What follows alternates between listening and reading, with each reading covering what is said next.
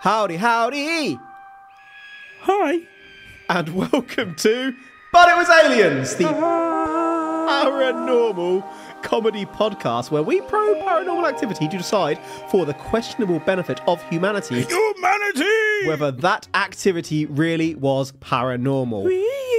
My name is Kev in the John, and alongside me, with no idea what we'll be covering today or why he didn't knock, is Mr. Granville Moonwalker. Today, we are heading from the UK to America and a few islands in between. I'm going to apologise now, just in case I am a twat throughout this entire episode. So you are going to do this at the start of every episode I host? I'm just going to add very quickly that I am drinking what is likely to be my last rum for a good month or so. Ooh.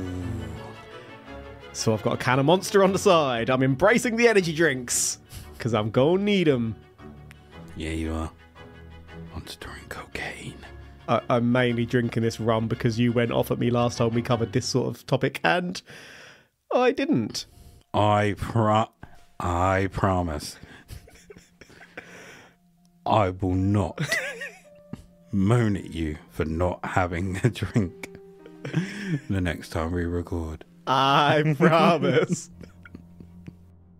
We will be travelling through this episode to the years 1716 and 1717, but before we get there, we must meet our cast. Our subject for this episode was born as the youngest of 6 children to Stephen and Elizabeth Bellamy on the 23rd of February 1689 in Hitsley, which is to the northeast of Dartmoor in Devon in the today United Kingdom. Mum Elizabeth passed away shortly after the birth, leaving the child to face the cruel, cruel world without a mama.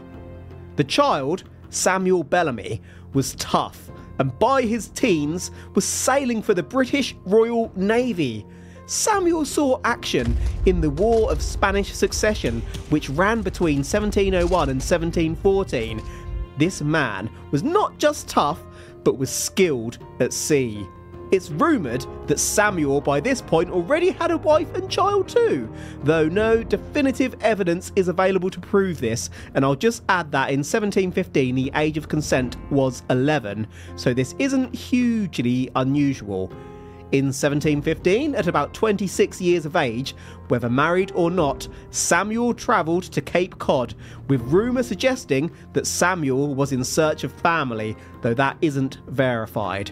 Cape Cod is a hook-shaped peninsula on the edge of Massachusetts in the USA. Samuel ended up at the Higgins Tavern in Eastham, which neighbours Wellfleet in Massachusetts. The Higgins Tavern was a fine establishment and not a place for young ladies, except for Mehitable, aka Mary Goody Hallett, who was indeed a young lady, perhaps even as young as 15, but who may have had experience from working in a different tavern, so was allowed to be there. Mehitable was a popular biblical name of the time, but has been misreported as Mary in modern times, and we are going to stick with Mary for familiarity's sake. Meanwhile, Goody was an alternative to Mrs. and meant good woman of the house. Samuel and Mary took an immediate shine to each other and soon became inseparable. The couple would take strolls by the sea talking of marriage, with the coastal location being an ideal place for a gentleman of the sea to support his wife and children through the multitude of fishing opportunities available nearby. Mary's parents, however, whilst not necessarily against Samuel as a person, did not approve of a marriage, for Samuel had no riches. Mary was to marry into a family that could definitively support her. Love was not a consideration. Mary's father saw the way Mary looked at Samuel and told Samuel to leave the town and to never return. Samuel made a promise to Mary before he left. Samuel promised Mary that he would return to Mary a wealthy man of whom her family would approve. When you mentioned that Mary's father told him to leave and never return, my brain instantly went to Scar telling Simba, "Run away, Simba.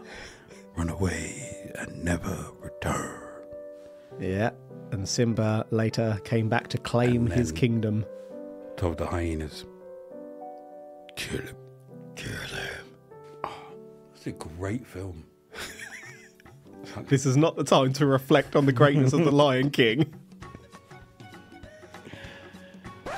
He left the UK. Yeah. Is this where he goes over to... Does he leave and join the Navy at this point, or is he already... Oh, he's done the Navy. He's been in the British Navy. He's left the British Navy, gone to America, met this young lady, fallen head over heels, allegedly, and been told he can't marry and he's got to go. Okay, so... Because he ain't rich. He ain't rich. This man's got nothing. He's a scoundrel, a scallywag. There are two things he could do here in my brain that are going to get him riches. Get rich or die trying? Yes. Pretty much it. He can either marry into wealth by faking wealth and then come back or kill his wife, come back, get married, or becomes a pirate. Yarr. And this is where he could die trying. Pirates aren't generally successful. It wasn't just Mary that Samuel had met in Cape Cod. It's not entirely clear where, but it could have been at the very same tavern. Regardless, Samuel, a man experienced in staying afloat, got familiar with Palgrave's Williams, an approximately 40-year-old man married with a child and who knew how to hold a package to deliver a load. One floater, one package. Samuel, together with Palgraves, headed on to the coast of Florida in early 1716 in search of the 1715 treasure fleet, which was actually two Spanish treasure fleets, the Tierra Firme fleet and the Nueva España fleet, returning from the Americas to Spain. 7 days after departing Havana, Cuba, on the 31st of July 1715 at 2 a.m, 11 ships in the fleets were lost to a hurricane, including about 1,500 sailors. A 12th French ship called Le Griffon was less familiar with the Florida coast and so sailed further out to sea, and because of that survived, making it back to Europe. Coins from these wrecks continue to wash up on shore today. Treasure can be tempting. Treasure? Many a sailor and other less gentlemanly scallywags were drawn to the Florida coast in search of this treasure. Much of the easily obtainable treasure had already been recovered by the time Samuel arrived, which meant that Samuel's get-rich-quick scheme had failed. How else could an experienced seaman get rich? Or die trying. So many men wish death upon him. Not yet, they don't. He's just gone there to scavenge, basically, but all the easy stuff is gone.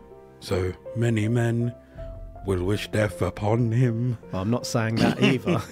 Not quite, anyway. You could say that all these people that have already come to the shore and got all the gold that was easy, Samuel was left with sand in his vagina.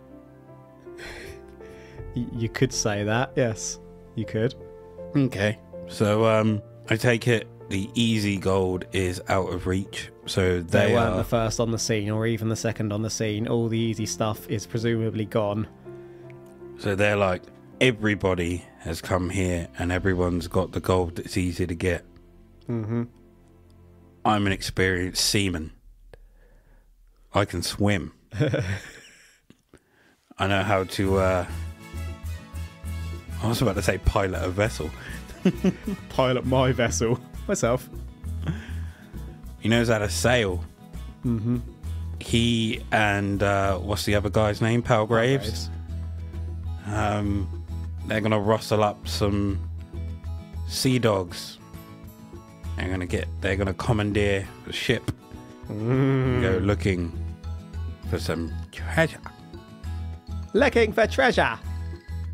After repeat failures in recovering any treasure alongside a small crew, Samuel and Palgraves traded in their canoes for a few periaguas, which are a very small canoe-esque boat sometimes used for fishing. Samuel turned to piracy. Pirate Sam! Yarr! We're doing pirates!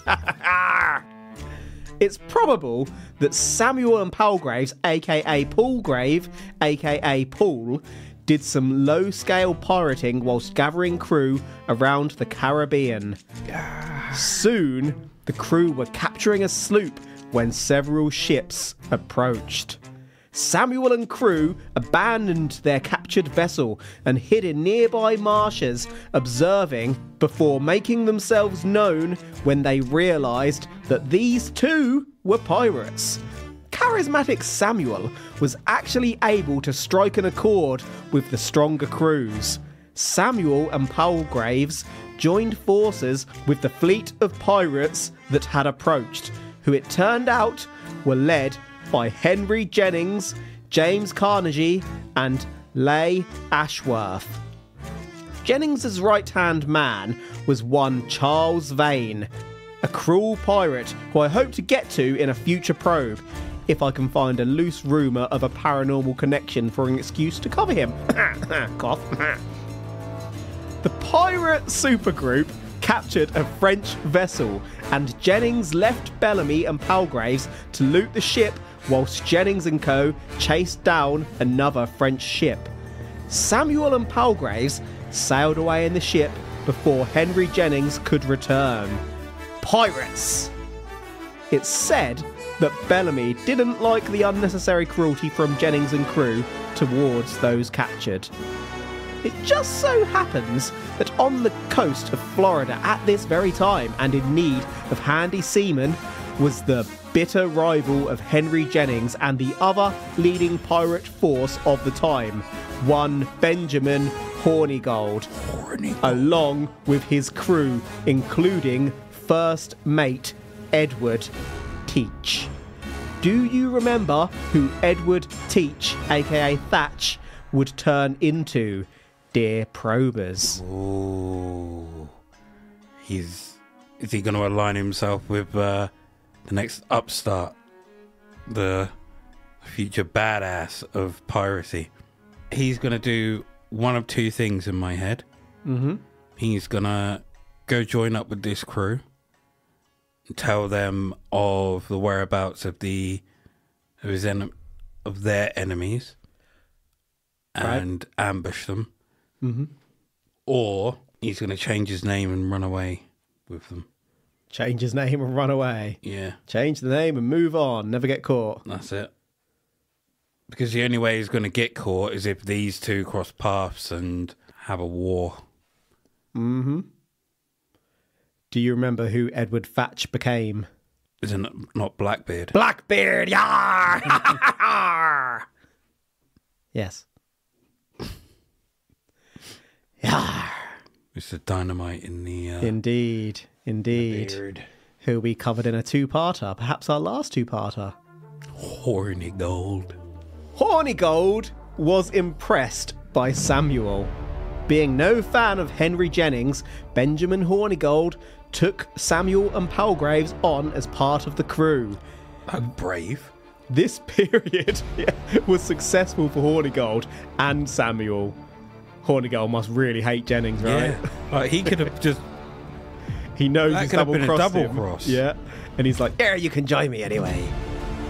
Samuel became one of the dozen key members of the pirate group, the Flying Gang, loosely responsible for developing the Pirates Republic and Pirates Code from Nassau, New Providence. Jennings was also a member, actually, weirdly. Hornigold and Jennings, even though they were rivals. The two big figures. I suppose if you're coming together as a collective for the good of piracy, All going to the same place to deal. Yeah.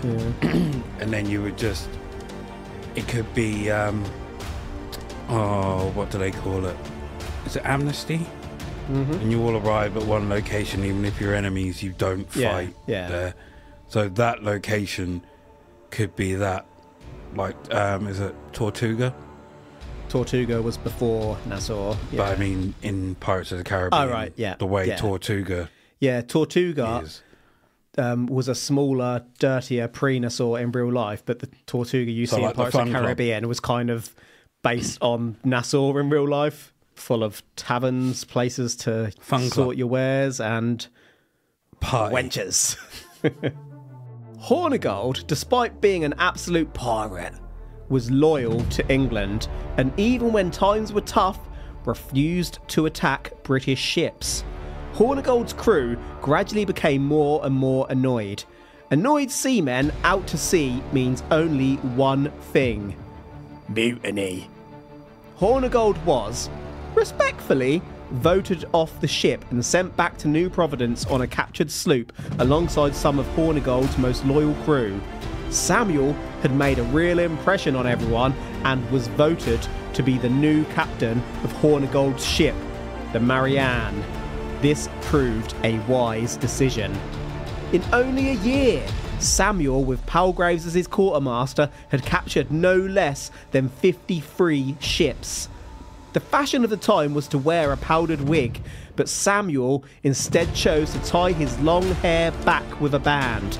This earned Samuel the nickname Black Sam Bellamy. Black Sam earned another nickname too, the Prince of Pirates, renowned for his mercy and generosity towards those Black Sam captured and plundered. Sam's crew even referred to themselves as Robin Hood's men. There is not a single record of Sam ever harming a prisoner directly himself, and Sam is also recorded to have returned ships to those the ships were taken from after plundering them or when no longer in need of them. Sam was a democratic leader who always gave the crew an opportunity to vote on important decisions. Sam liked to operate with two main boats, a larger, powerful vessel and a smaller, quicker ship to enable coordinated, strategic attacks covering all eventualities. Black Sam was tall, loved fashion, and often wore long black coats. Sam carried a sword and 4 dueling pistols on him at all times. It's been said that Sam only let non-married men join his crew, which explains why a 10-year-old joined Sam later, but there are still accounts of some useful workmen being forced against their will to sign the pirate papers at the vote of the crew. Now, as a pirate, Yar. does sound pretty cool. Like 4 pistols, sword, long black coat, hair tied back. I mean, I'd rather the dreads and the hat, personally. Right. But pretty cool looking pirate. From the sounds of things. Yeah. In general, pirates used to carry flintlock pistols, which are really inaccurate and really, really slow to load. So you basically get one shot off and then you're done. Turns into a club. He's like, boom. This man has got 4. Yeah. Dead-eye ducking these fools. Pop, pop, pop, pop. Oh, Dead-eye. But I like how people say he's kind and never harmed a prisoner on record. What about off record? This is the 1700s. Barely anything was recorded. I reckon it was a case of do as I say and no harm will come to you. Force my hand. And I'll off you and destroy you from the annals of history. No one will ever know about you. Yeah, pretty much. Either that or he really didn't ever harm anyone, because anyone he wanted to harm, he put it to the vote of the crew, and the crew are always going to vote to harm people. Yeah. So he let them do it. Yeah. He was like, well, I wanted to save you. The crew. I didn't want to do this. I didn't want to cut your balls off, mate. That weren't my decision, like, you know what I mean? You heard him. You heard him. Shall we cut his balls off? Yeah. Yeah, I didn't even put that in their heads. It just happened. Nah, I don't want to do it. But if you guys want to, then we'll do it. Shall we stick a pike up his ass? Look, I didn't even come up with it. They just voted for it, didn't they? Weren't me, it was them. We rolled a dice, they chose. I gave them 5 options. They could have voted anything. They picked the 5 that I didn't give them. Not my fault. On the 9th of November, 1716, Black Sam captured a ship called Bonetta. Aboard the ship, Sam was approached by an approximate 8 to 10-year-old boy called John King, who was honourable and, according to the sworn statement of Bonetta captain Abijah Savage made on the 30th of November 1716, John insisted on not being a hostage but on joining the crew. Honourable John even offered his own mother in exchange. What? Yeah, they captured the crew and this John was like, look, don't have him hostage. Let me join your crew. I'm 10 in it, yeah. Look, take my mum. Sam refused for a while, but eventually let John join the crew, officially becoming the youngest known pirate. In December 1716, near the Virgin Islands, Black Sam and Palgraves captured 2 ships, the Pearl and the Sultana. Sam transferred to the Sultana, leaving Palgraves in charge of the Marianne and letting the Pearl go free with all who refused to take up piracy with Black Sam. Oliver Levasseur, who had been with Sam since the Hornigold days, left the crew amicably along with ship Postilion around early 2017.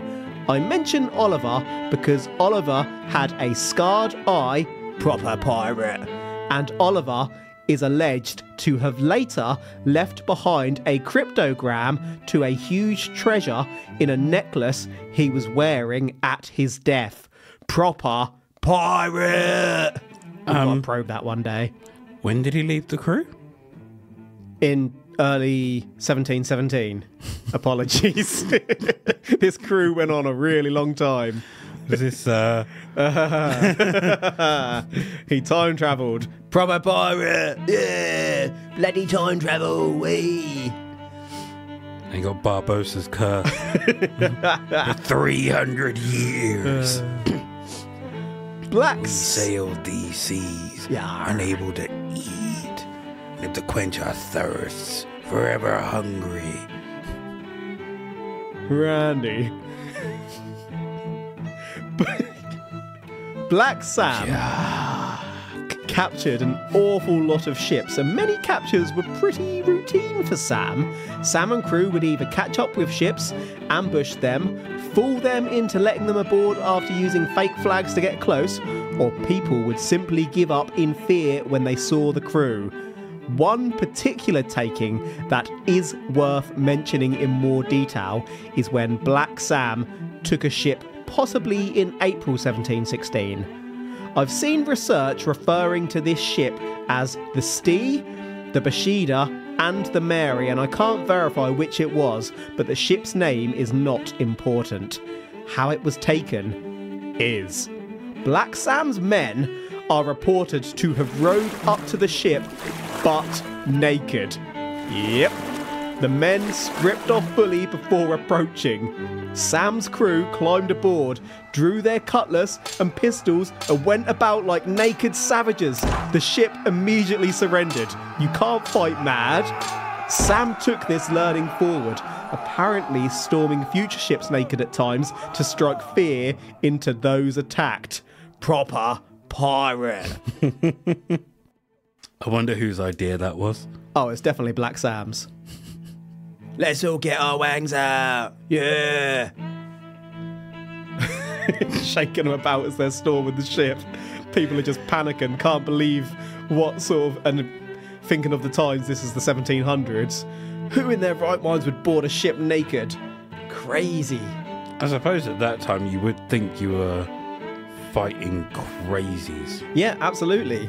You're fighting the most savage of savages. You don't want to get into that fight. You're giving up. Mm-hmm. It's a good pirate tactic. You just surrendered. You're on your knees and you get whipped in the face by a dick. I didn't want to do it. Crew, what should we do? Should we win with our dicks? I didn't even think about it, you know what I mean? Just asserting my dominance, like, you know.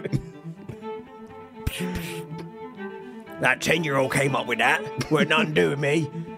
Can't take him anywhere. In February 1717, Black Sam and crew spotted the slave ship Wider Galley.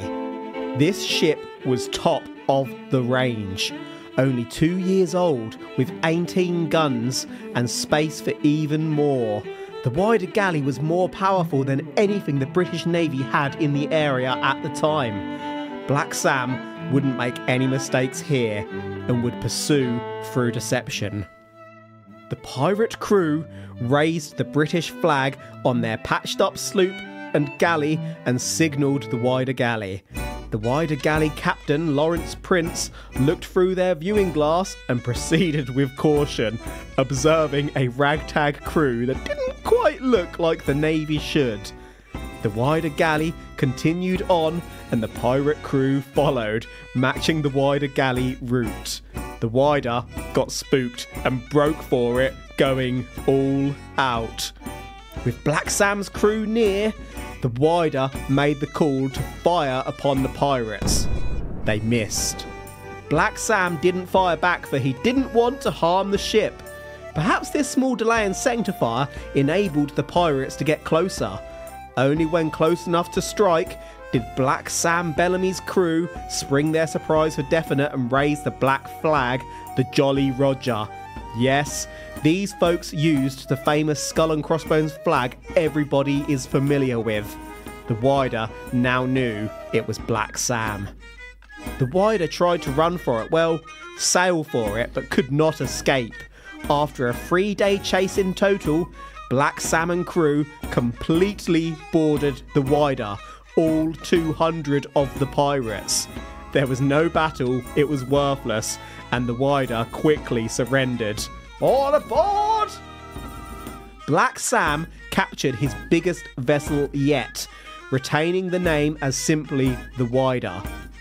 The Navy would have to run from Black Sam now, the richest and now most powerful pirate and fleet in the Americas. The Wider was on its maiden voyage, it turned out, so was in perfect condition and was full of treasures too. Indigo, gold and silver amongst the riches, on top of the existing pirate loot Black Sam's crew loaded onto the Wider. Black Sam let Captain Prince and those of the crew who didn't sign on as pirates go, giving them one of his other ships, for Sam had no need for this. Sam had his flagship now, upping the guns to 28 immediately. Despite all Sam's success, indeed, Sam was, by now, the most successful pirate that has ever lived, Sam longed for family. At the very height of his success, a mere 2 months after seizing the Wider, Sam announced to the crew that it was time to go home, boys, and turned the ship north to head for Cape Cod. I was wondering, at what point was he going to deem himself rich enough or successful enough to go back for Mary? So how many years? Just over a year. Fucking hell, he's done all this in just over a year. Yeah, God literally damn. Most successful pirate ever. Ooh. The Trailblazer. So now it's like, go back. And he goes back with his whole crew. Rocked up to the house. Tavern. And he's like, knock, knock. Mary, where's your frickin' dad? yeah, if the dad doesn't approve, he's Boys, like, what shall we do? what do we do? Nah, I'm not No. trying to put ideas in people's heads, but shall we all get our thumbs all together, put them into one big point, and ram them straight up his jacksy? I'm not saying that's what we should do. I don't want to do it. I'm going to leave it up to them. I didn't even come up with the idea. It was all them, weren't it? Is the dad now impressed how successful and rich he has become in that short time frame, or is he now worried for the safety of his daughter? Be careful what you wish for, Daddy. You wanted her to marry rich. Yep. Now I'm rich and dangerous. I'm the most powerful man in the Americas. Whilst Sam had been away, Mary had discovered that she was with child. This sparked outrage, and Mary was called to the town hall, where Mary was arrested and voted out of town. Mary had to leave her home in Wellfleet in shame and poverty. Mary moved to the ocean and watched the seas day by day for Sam's return, growing increasingly bitter. Adding to the sorrow, Mary had left her child in a barn for warmth whilst going out to get food and water and whatnot, and one day returned to find that the child had choked on some hay and had passed away. Accounts are unclear as to whether this was just one of those sad things or whether Mary actually may have caused this event as she couldn't cope. This may too be why Mary was banished. The timings aren't exactly clear. Regardless, it's believed by locals that soon after, Mary begun practicing as a witch. In April 1717, the weather had been calm and Sam was within sight of home. Palsgrave decided at this point to visit family in Rhode Island and agreed to meet up with Sam later, parting ways. The Wider continued on, capturing a few more ships on its travels, including the Anne, which Sam took and appointed his quartermaster Richard Nolan as its captain. I guess this meant that Sam didn't have his best men directly with him? At this very same moment, it's said that Mary was approached by a figure, an entity, well dressed with a gold-tipped walking cane. The entity had seen Mary once before, asking her to sign on a dotted line to grant her freedom from prison, offering revenge in exchange for Mary's soul. It was time for that revenge. The weather got foggy. One of the most violent hurricanes ever recorded on Cape Cod struck. Black Sam, aboard the Wider, literally 500 yards from shore, was struck by this hurricane. On the 26th of April 1717, in 16 feet of water, almost all of the crew, including Sam, sunk to a shallow grave. There were 2 survivors from the Wider, along with 7 survivors from one of the sloops Sam had captured earlier that very same day, the Mary Ann. 6 of the 9 total survivors were captured shortly after making their way to shore and hung, with 2 who were allegedly forced into piracy freed after trial, and 1 Native American sold into slavery. That enslaved person, John Julian, constantly tried to escape and even killed a bounty hunter sent after him during one escape before being captured and put to death. 2 of the hung pirates were also called John. Honourable and trustworthy. At the time of its sinking, the Wider carried the biggest pirate loot in history, including £30,000 of sterling, loads of gold, ivory and indigo. Black Sam Bellamy is officially the richest pirate in history, having amassed a today fortune reported by some at $169.8 million, and some even estimating as high as $1 billion from pirating. In the early 2000s, it reported to be $120 million. Damn inflation. Either way, this pirate was rich. Officially the richest ever. And now he's dead. Imagine seeing home in sight and then all of a sudden you're hit by this hurricane out of nowhere. I don't know if they could, because it was so foggy and hurricaney, whether they could actually see how close they were. But regardless, in this sort of horrid storm weather, you're better off being in slightly deeper water so you don't thrash against the sandbanks and whatnot. Yeah, and the rocks. Because that's basically what happened. The ship smashed against the sandbanks, capsized, and then cannons all dropped through the floors, and yeah, it was a wreckage. Proper wreckage. Mary would have died not knowing that Sam was actually coming back for her. Wow. We'll get onto that in a second. Revenge, remember? Revenge. I will just add that in another account of this tale, Mary Hallett was seen by locals running up and down the shore, distraught, having seen the wider on the horizon encountering the storm, cursing at the storm. I'm not entirely clear on whether that is because she hadn't brought on the storm or whether she had cursed Sam to die, not realising that he was indeed returning, and not only that, but mere moments from that return to Mary, which would be very Devil Deal-like. There's another split in the account where some say that locals realised what happened and approached Mary with pitchforks and torches, driving Mary into a nearby swamp where Mary too drowned. Others say that Mary rowed out to the wider and gathered all that she could, burying it on the shore, which we know could tether Sam to this area. Whilst what I've given you is the most popular telling, there is another account still whereby Mary Hallett was said to be an elderly woman when Sam met her. Another account still suggests that Mary was already married and Sam went to build a fortune to come back and take her away. Historical records suggest Mary was probably on the younger side, but we can't verify for absolute certain. It does appear in historical records there was a Meritable Mary Goody Hallett who would have been around 15, 16 when Sam arrived. Oh, okay. Dirty devil deal. That is just the sort of thing you'd expect, isn't it? It really is. Yeah. I'm going to give you exactly what you want. Revenge, because he's never going to come back for you.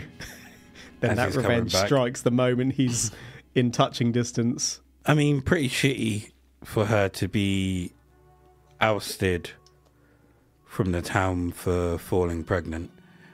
Yeah. I guess it must have been one of those you can't get pregnant before marriage. Yeah, things. kind of, but that also wasn't uncommon. It's a strange time. Obviously, maybe the parents disowned her then. And then got possible. rid of her. Or maybe she was lined up for someone else and that was the... And then because she was pregnant, they were like, nope, fuck that. Deal's off. Or whether she was kind of shunned for being pregnant and whatnot, but she wasn't banished and then the baby died and that's what led to her being arrested and whatnot. Like I say, that we can't be entirely sure on the records because it's so long ago. If she was in line to marry someone and then they found out she was pregnant, that may have brought shame on the family name. And we all know what or how serious people took family names back then. Yeah, horror times. Palgraves Williams survived and went on to accept the famous pirate's pardon, pirate a bit longer, then retire a family man, passing away peacefully years later. Of those who survived the wider wreck, a Welsh carpenter named Thomas Davies, forced to remain with the crew at the crew's vote rather than Sam's own wishes, provided a lot of what we know. More came from the survivors of Sam's crew during their trials before they were hung. Thomas confirmed that Black Sam did indeed split all loot equally, giving everyone their share and bagging up the boat's loot, with any pirate free to grab a bag at any time. Thomas was one of 2 survivors to have been tried and found not guilty of piracy. In 1984, American underwater explorer Barry Clifford discovered the wreckage of the wider under the waters of Cape Cod. Wreckage recovered included a name plaque for the ship and an engraved bell that also had the ship's name. This was the first authenticated pirates shipwreck discovery in North America. 65 ship guns have so far been recovered, further upgraded from the 28 mentioned earlier. Bones were recovered too, and whilst initial bones were DNA tested against a believed relative of Black Sam and found not to be related, further bones were recovered in 2021, which will also be tested. A shoe and bone belonging to an estimated 8 to 11-year-old boy were also found. The stories of a 10-year-old pirate are true. Bones left behind, along with trauma. You know what that means, dear probers. Pirate ghosts. Pirate ghosts. Yarr. I mean, it wasn't me. Imagine being 10 years old aboard a pirate ship and actually a functioning member of the crew, because pirates didn't just take people for fun. I reckon this 10-year-old was the craziest of all of them. Absolutely. He was like, "This ship on fire!" Every time. We can't start fires on the boat. He was the pirate pirates were scared of.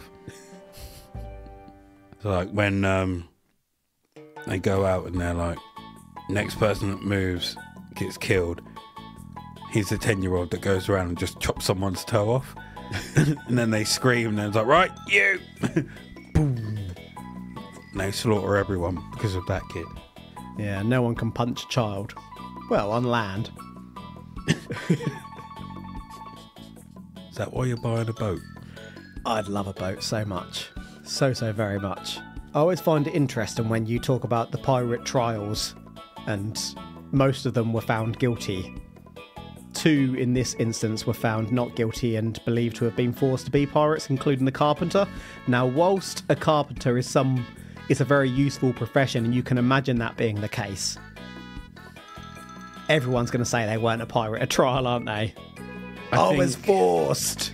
I think you can also look I didn't even like booty. Some of the ships that were plundered. Mm-hmm. Because he was said to let people go. Mm-hmm. The person whose name was on that record, their name might have been recorded on another ship as a carpenter. So he can say, I was kept and forced because of my carpentry skills. Mm-hmm. And to be fair, whilst Sam may give choices to an extent, he's putting everything out to the crew's vote ultimately, so... Absolutely. And if they need a carpenter... Exactly. The ghosts of Black Sam Bellamy and Mary Goody Hallett are reported to haunt the dunes of Wellfleet to this very day. They aren't generally photographed, but stories persist. Before we finish up, I'm going to leave us with a quote that is believed to have come from Black Sam Bellamy, though is sometimes attributed to pirate Charles Bellamy, who operated at the same time, lambasting the rich. The quote comes from Charles Johnson's General History of the Pirates. Black Sam had captured one Captain Beer's sloop and wanted to return it to Beer, but the crew voted to burn the ship. In Beer's words, Bellamy is said to have said, "I am sorry they won't let you have your sloop again, for I scorn to do anyone a mischief, but it is not to my advantage. Damn the sloop! We must sink her, and she might be of use to you. Though you are a sneaking puppy, and so are all those who submit to be governed by laws which rich men have made for their own security, for the cowardly whelps have not the courage otherwise to defend what they get by knavery. But damn you altogether! Damn them for a pack of crafty rascals, and you, who serve them, for a parcel of hen-hearted numbskulls. They vilify us, the scoundrels do, when there is only this difference. They rob the poor under the cover of law, forsooth, and we plunder the rich under the protection of our own courage. Had you not better make them one of us, than sneak after these villains for employment?" That is the probe. Now, after that last little paragraph, would you be a pirate? Yeah. I'd be a pirate before that paragraph. Me too. And I too would put everything to the vote of the crew. Unless they disagreed with me. Me too. I wouldn't want to be a pirate today, though. No. The pirates that are around today just don't seem as fun. They're not pirate. I'm the captain. They're kind of pirates in name, not pirates in nature. In their little tiny speedboats that they rock up to a ship with their guns. It's not the same as going to battle in the old-fashioned wind-led ships with cutlasses. And living by... cannons. By a creed. Mm-hmm. Nassau ain't what it once was. Dirty, infested place. In summary, we've covered the true tale of Black Sam Bellamy, the most successful pirate who ever lived, until he died. Black Sam joined the Navy at a young age before heading to Cape Cod, where Sam is alleged to have fallen for Mary Goody Hallett around Wellfleet and Eastham. Mary's parents told Sam to get, and so Sam formed a plan, funded by new friend Palgraves Williams, a 40-odd-year-old chap with a family who bankrolled Sam's plan to hunt for treasure. The two set off with a small crew to the Florida area. Kind of reminds me of Steed a little bit, ditching his wife and family. Yeah, just a little. Just a little. Sam wasn't very successful treasure hunting and quickly turned to piracy. It wasn't long before Sam encountered Henry Jennings, who left Sam with a boat to loot whilst chasing another. Sam double-crossed Jennings before meeting Benjamin Hornigold, a rival of Jennings who loved Sam's story and accepted Sam onto his crew. Sam and Palgraves became members of the Flying Gang, the core of the Pirates' Republic. Hornigold wouldn't attack British ships and was voted off captaincy. Meanwhile, Hornigold's number 2, Blackbeard, went a separate way. Sam, now Black Sam Bellamy, was voted captain of the crew. Within a year and a half of piracy, Sam had taken more than 50 ships, and in capturing the Wider, a huge slave ship, before refitting it with extra guns, Black Sam became the richest pirate in history and most powerful at that time on that side of the world. With that, Sam declared that it was time to go home. Allegedly, home to Mary Hallett. On the way home, as fate would have it, the Wider was caught in a huge storm. It's rumoured that Mary Hallett made a deal with the devil and became a witch, causing this storm in revenge for Sam deserting Mary with a child who sadly passed away. Sam drowned with his ship. There were 2 survivors from the Wider alongside 7 from another ship in the fleet. All but 3 were hung for piracy, but we have enhanced records of Sam's activity and generosity from the trial. Sam was basically the Robin Hood of the seas. Sam took from the rich and split the loot equally amongst his crew, the poor. With nobody able to recover the wreckage at the time, the story of the Wider gradually slipped into legend until the wreckage of the Wider was found in 1984. Mary Hallett has been proven in historical records to have probably existed, and a potential Sam Bellamy has also been identified.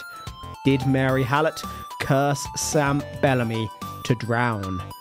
Did Mary tether Black Sam to suffer for eternity? That is the tale. Was the world's greatest pirate cursed by the Witch of Wellfleet? Okay. I'm ready to conclude. Are you saying that it was witches? Was the most successful pirate in history cursed by the Witch of Wellfleet, Goody Hallett? No. This is just an unfortunate coincidence, because the only reason we know that Sam was on that ship is because of who survived. We don't even know if Mary knows that Sam was on that ship. Yeah, to be brutally honest there, on that note, we don't actually know for definite that Mary and Sam ever knew each other. Yep. It's all just local legend and whatnot. So if this tale is true and they did know each other and he was going back to her, she didn't know he was coming back. Nobody knew he was on the ship and drowned other than those that survived. You cannot say that she caused it. So I think it was a case of it happened, unfortunate weather occurrence, they drowned, survivors said who the captain was, and then people pieced together this story, and this story has travelled down over everything time. I've told you about Black Sam outside of the Mary stuff is all true. Oh, I know. I'm saying that people have put this story together of her they've cursing romanticised him, it, haven't they? Yeah. rather than it just being Just a pirate. not an accident, but the weather just killing him. They need to put something to it. It can't just be an accident. You've got to, like you said, romanticise it. And they also wanted to claim that she was a witch. So was she claimed a witch before the ship had gone down or after? I believe the stories are that she was said to have turned to witchcraft after being booted out of the town. So that would have been before he returned. Yeah. So they've just added that to the story They've put two sad stories together. Almost justify their horrific behaviour. Yeah. And even going a step further from that, whilst, as I said, we've clarified that the ship recovered is the Wider. It's the only completely verified pirate ship that's been recovered thus far. Whilst we know Sam Bellamy was indeed a very successful pirate, there's loads of treasure and whatnot that's been recovered, loads and loads of artefacts. His story was, one of the main sources was that Charles Johnson book, and we know that Charles Johnson was probably added extra details to make the stories better. Yeah. So all we really know for definite was Sam Bellamy was a hell of a pirate. So there's no doubt he was the most successful pirate ever, but further than that, he lived and he died. And he pirated a lot, and he had a 10-year-old on his crew. That speech was probably written by Charles Johnson.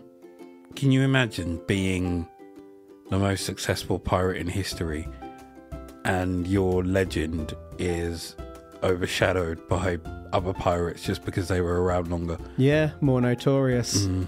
Well, that's probably a good thing in a way if you're less recognised. I mean, had he not have died, he could have settled down with his riches and lived true. That's what they did it for. Though I don't think anyone wanted to be a pirate for the rest of their lives. It was just a way to get rich and get rich or die trying. Take opportunities otherwise not available to you.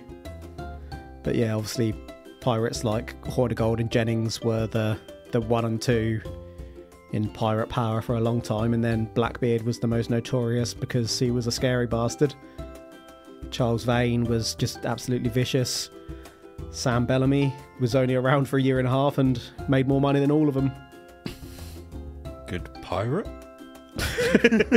So as far as a pirate can be good. Successful pirate? Yeah, but I'm concluding pretty much where you are. I mean, I'm not saying that it was witches. I obviously love pirates, and I have said many a time I don't believe in curses. I reckon Mary probably did curse Sam if that story is true. Any excuse to probe a pirate? But like I say, I don't believe that curses actually work regardless, so... There we are. It's a pirate's life for me. That is a wrap for today. Thank you for listening to But It Was Aliens. If you want to earn further thanks, you can head on over to patreon.com/ButItWasAliens and become a patron of the show for less than a cup of coffee or rum. Each month, we release bonus episodes we call Side Pros, and for that ridiculously low price, you will gain access to these Side Pros where we cover the craziest conspiracies, mysteries, paranormal passion projects, and royal peggings. If you have any suggestions for topics for us to cover in the future, you can get in touch with us on the Twitter at ButItWasAliens. In fact, that is our universal and multi-dimensional social media handle, But It Was Aliens. On the Twitter. You could also say, I'm on edge now. You can also say hello to us on Facebook, where Connected to But It Was Aliens is a secretly public private group called Extraterrestrial Towers. Being a member of Extraterrestrial Towers grants you protection from the aliens when they invade. It's been reported that Mr. Moonwalker has been seen wandering around the towers in a skin-tight green latex suit with a tube of lube and a peg. But there is no truth to that whatsoever. This man's ass was not made to wear what are effectively gimp suits, and any alien visits are completely legitimate. And yes, you remain safe from them. That is it for this episode. So until next time, did a pirate found Argus? Sorry. Is piracy addictive? Like, once a pirate loses their first hand, do they get hooked? Sorry. I'll get my coat. The truth is up there. Hashtag By the time this releases, I will be a dad, so I can officially tell dad jokes now. Gonna ruin every ending of an episode. Yeah.